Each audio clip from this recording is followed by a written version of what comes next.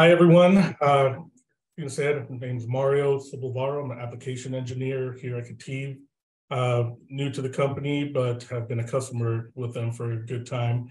Today, we're going to be discussing custom file item categories and their associated properties, and also some custom views, why those can be advantageous for both users, direct users, CAD administrators, managers, and just company-wide as well.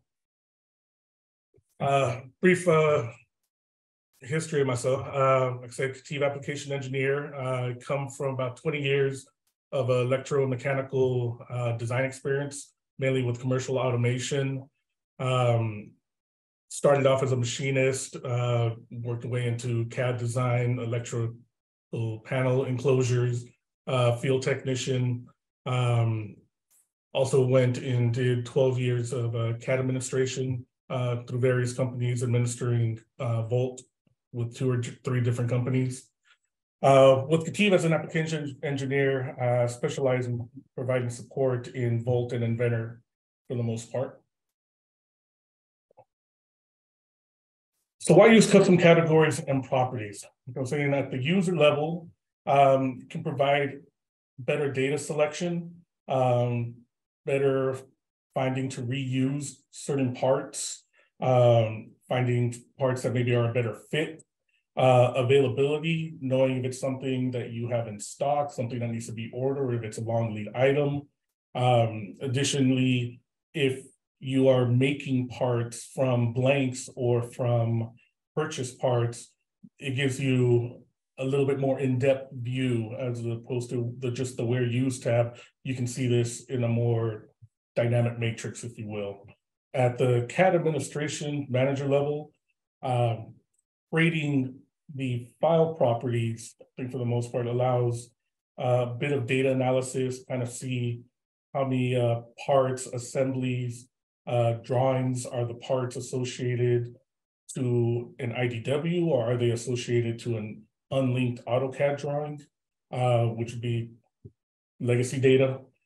And thirdly, a lot of people are talking about this digital transformation journey. Cleaning up your data and assigning it the proper metadata just helps to get you to the next step, whether it be setting up into an ERP MRP system or going into a PLM type of system. So to begin with, we'll start with the file and item categories. Start with file categories. Out of the box, Volt comes with a base, design, representation, engineering, office, and standard categories. So when you check in a file, I believe that any of them are set to automatically, except for the office. I believe documents will automatically go into an office category. Some of the CAD-specific customized categories that I've created in the past are assembly, an assembly category, which is primarily assigned to any IAM file, assembly drawing. So if I ever wanted to sort and only look at drawings that were assembly drawings, part category to isolate the IPTs, part drawing to isolate IDWs that have an IPT referencing. Part, let's see, look at that. Purchase parts. In Inventor, there is a purchased type that you can put in your bill of material, but that doesn't always carry into the Volt. So I do like the purchase parts because you can add some interesting metadata and custom properties to it, and also, if necessary, give it a separate life cycle. Tabulated part drawings and tabulated assembly drawings. I'd like to know how many of those are in the Volt when I'm analyzing it. Next, I also would use legacy assembly drawings. These are drawings in which an assembly has been modeled up based off of a legacy AutoCAD drawing where there's no link. And same goes for the legacy part drawing.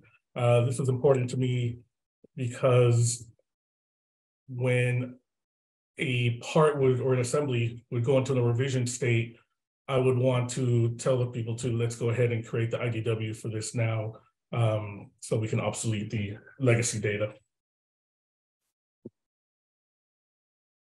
Going into item categories, a couple more here that come out of the box. We have assemblies, document, electrical project for those using AutoCAD electrical, general, part, process, product, and purchase. The refined categories that I would work with were purchase part specific. So I would create a item category, not just as it's purchased, but I want to know more. Is this a bushing? Is it a bearing? Is it a cylinder? Is it specialized hardware? Because I could create customized views to sort through these to select them and see which ones were stocked items, which ones were ordered or long lead items, and so forth.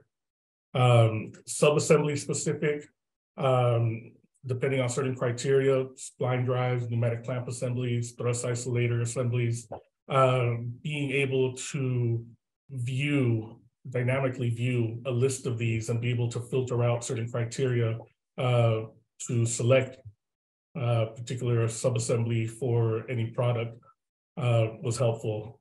And next was product specific. So this could be a top level machine. What kind of part, what are the envelopes of the machine? Any criteria that would help in maybe selecting that machine for reuse in another project.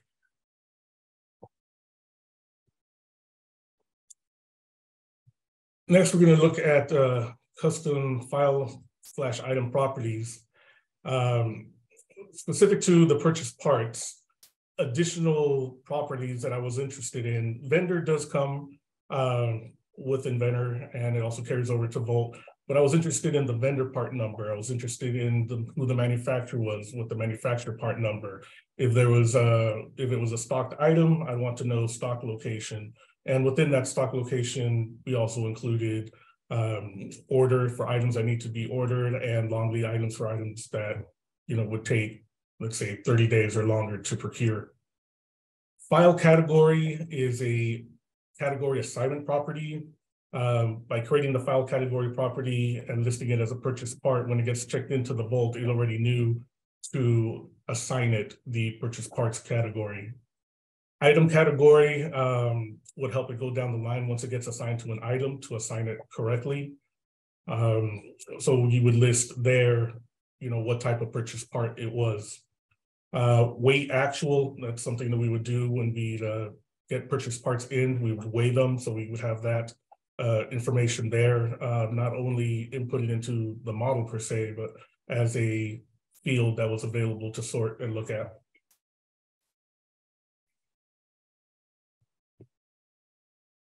At the item category level, example that I'm using here is a bushing. Again, we carry over with the vendor information, the vendor part number, manufacturer part number, stock location, everything that was on the purchased item or purchase part file category.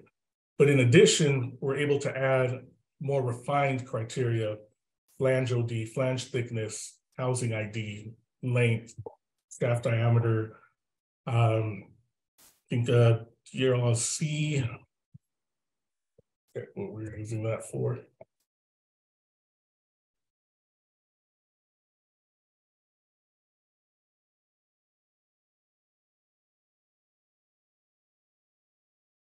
Yeah, dynamic radial load capacity. So we're able to include that as well. And the temp range. And again, the item category is important at this level so that the item will assign as needed.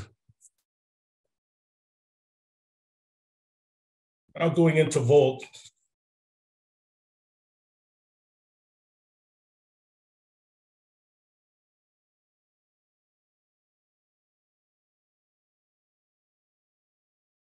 So for creating the categories,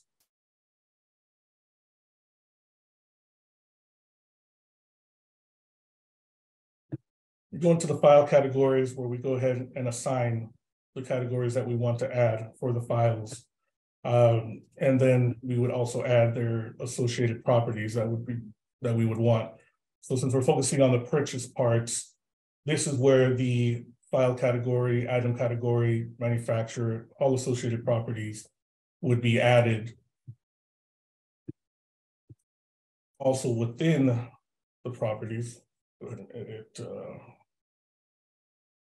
location.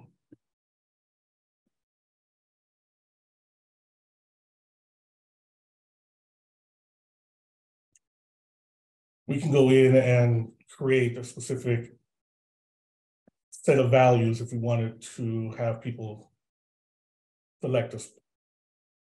This was just shelf numbers that I created here. Again, if it's an item that was not in stock, we had it available for order, if it's a long lead item. And this was helpful when we would generate a pick list or a purchasing list and so forth.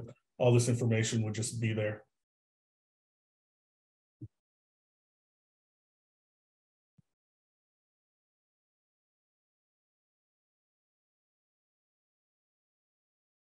We have a couple of questions here.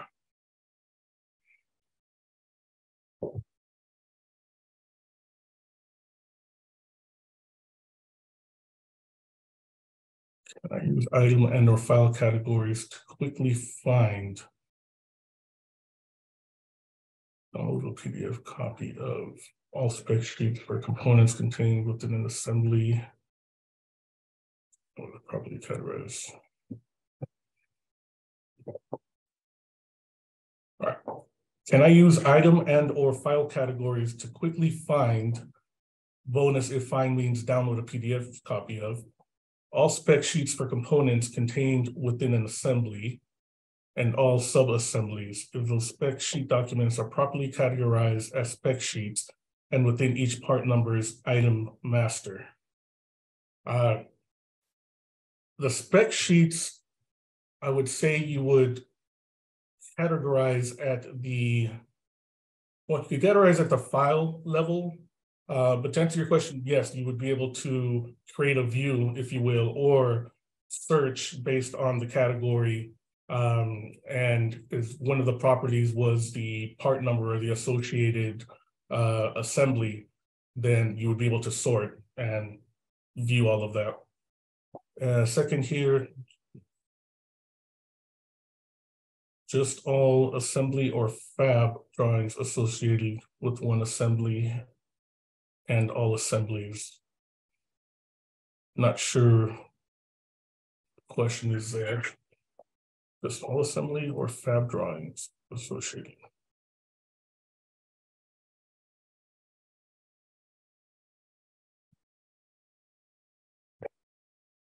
I'm not sure if you're referring to the assembly file category or the legacy assembly. If you're referring to the assembly, yeah, I would say you could actually have, yeah, a fabrication category too, if you wanted to separate that.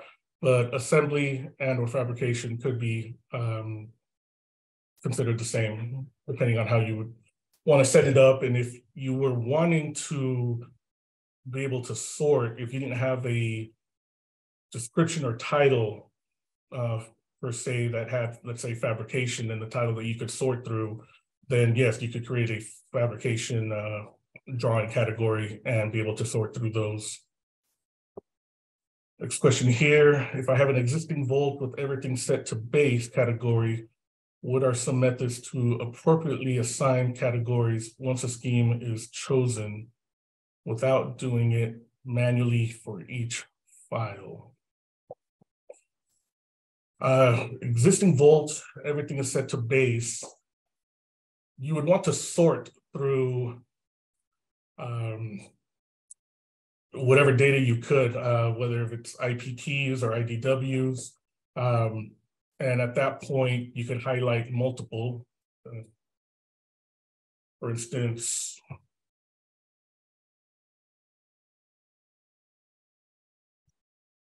can highlight these, go to change category, and assign it the category that it needs to be.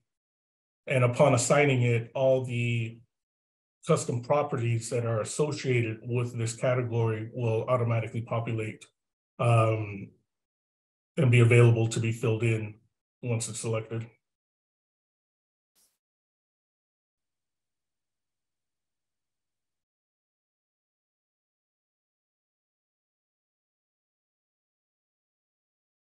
Can you create specific groups of categories to add to an item? You assign it to a category. Might have to take that one offline. I'm not sure. Question there.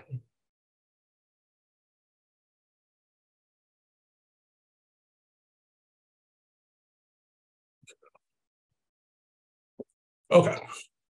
Getting back to. Okay, so initially we were looking at the file category for the purchase parts here. And you notice that it has the information that can be filled in if your company is using its own part numbering system. Associate that with the part number, vendor information, the vendor part number, manufacturer information if it's available.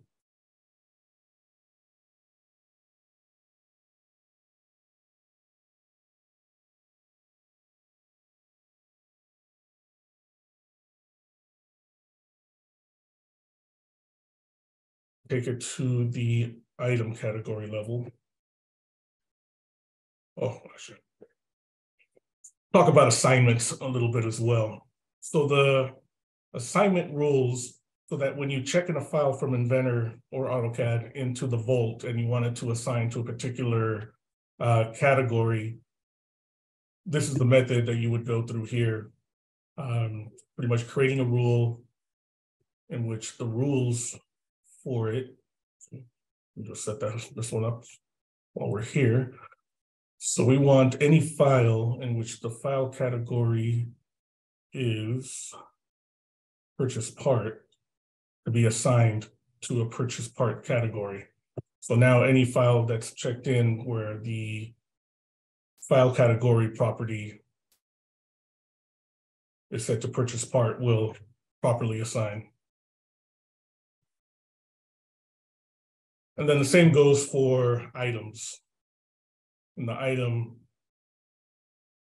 we have a bushing assign rule in which any item in which the item category property is set to bushing, upon assigning it to an item, will automatically jump to that category.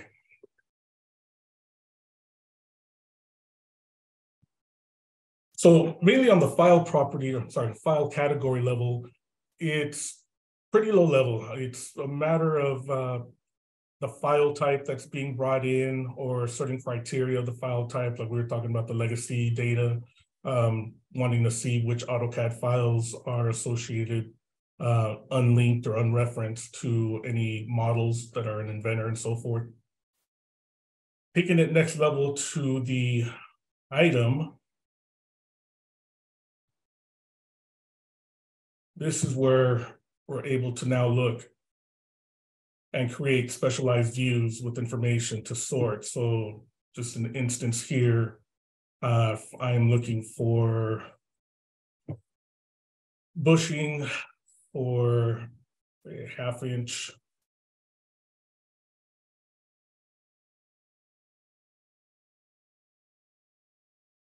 shaft with a length of, let's say, 1 inch.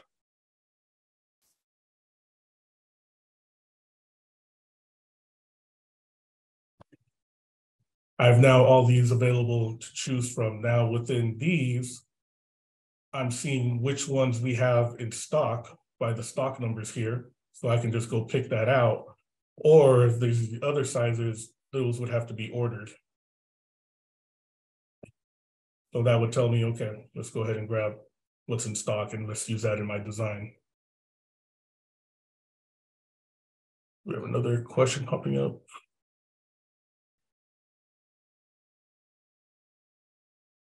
No, same questions before.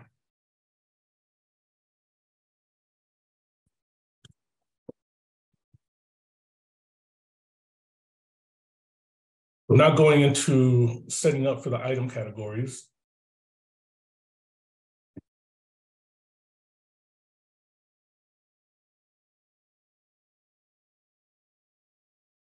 Similar to the setting up of the file category and associated properties, we would assign all of the custom properties that were created.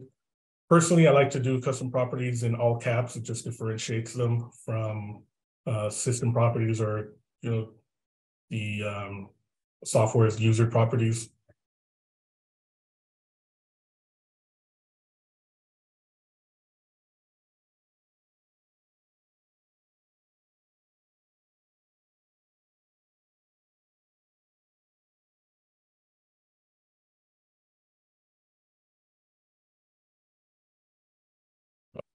And now we're going into the custom views at the item level, because this is where everything has been refined, so to speak. And with the custom views, we're allowed to bring in whatever we want to be able to sort. I've created two. I created a bushings and a bushing with image. The image has a thumbnail. Sometimes with products or certain parts, when you're sorting through, picture's worth 1,000 words to be able to see it. Other times, you can just go ahead and go with the data itself to sort throughout it.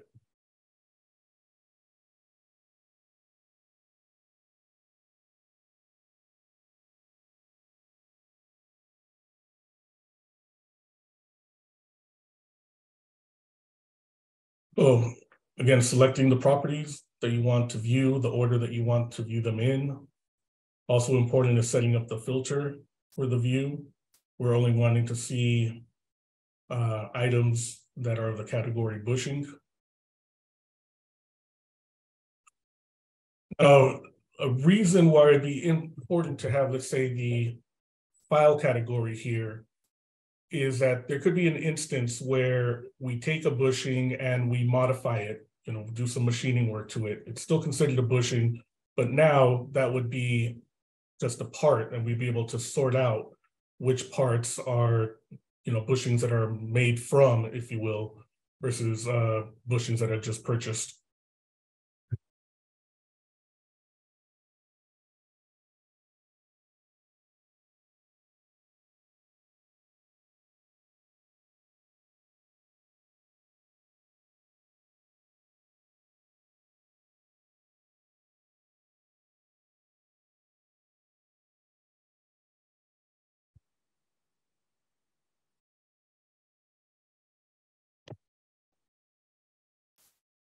Okay, so to recap, pretty much spoke on file categories, the benefits, the searchability and sortability based on the data type predominantly, being able to isolate, not just IPTs, but certain types of IPTs or certain types of AutoCAD drawings, managing legacy data and so forth. Also spoke on item categories, which can bring you a more refined search, step up from the file category in better defining and being able to search. We did the example of the bushing, so being able to search or manage based on the variety of criteria and its availabilities and so forth. We looked at the file and item properties, those properties that specific search criteria that you're wanting to look for, be able to sort. And it can be carried over from the file categories into the item categories. And we looked at also some of the custom views, which is pretty much your interface, if you will, when you want to search through the various item categories or file categories.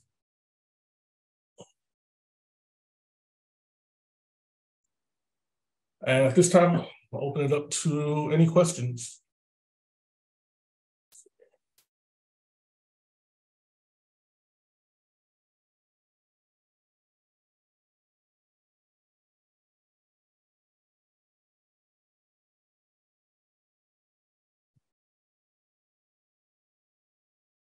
For a top-level assembly, getting all of the assembly drawings for all components used in subassemblies at all levels is helpful for one stakeholder. Another stakeholder might want all the fabrication drawings. Another stakeholder might want all the specification sheets associated with all the buy items.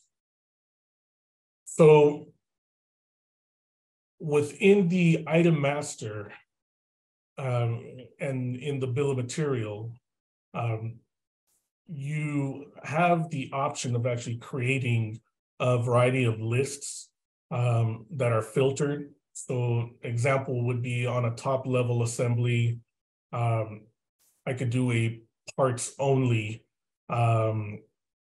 listing or purchase parts only listing, and then also throw a filter in there to show me all items that are needing to be ordered, all items that are needing to be picked to generate a pick list from, all items that need to be ordered in advance because of a long lead status. The same could work with your fabrication drawings. If you're just wanting to see all fabrication drawings, if you created that criteria, you can isolate and create a list from that. Let's see, if I have a large assembly containing many parts within subassemblies, I'd like to go to that assembly's item master and quickly get a list of all the assembly, fabrication, specification drawings for all the parts and subcomponents within the assembly. Is using file and/or item categories a method to achieve this. If the fabrication, if the drawings are all IDW or DWG, yes, when you create an item-based list, you are able, let's see if I can demonstrate here.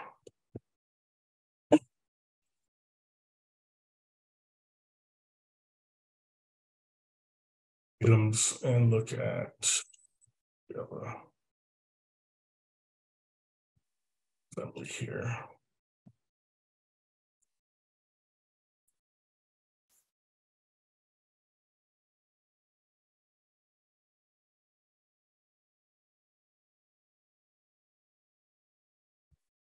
Probably take that one offline, but there is a way to go ahead and select from here and have it generate all the drawings. And then similarly, you could filter out if you only wanted fabrication drawings or specification drawings and so forth. So this is Claudio. If you want to reach out to me, we can go ahead and look at that.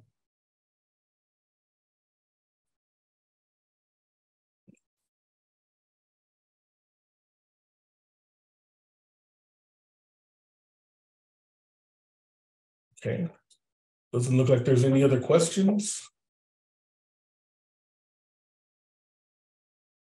Go ahead and take it back to Christina. Great. Thank you so much, everyone, for joining. And thank you, Mario, for leading the session. If you guys have additional questions, you can email support@ketiv.com, and we will see you at next week's session. Thank you, everyone.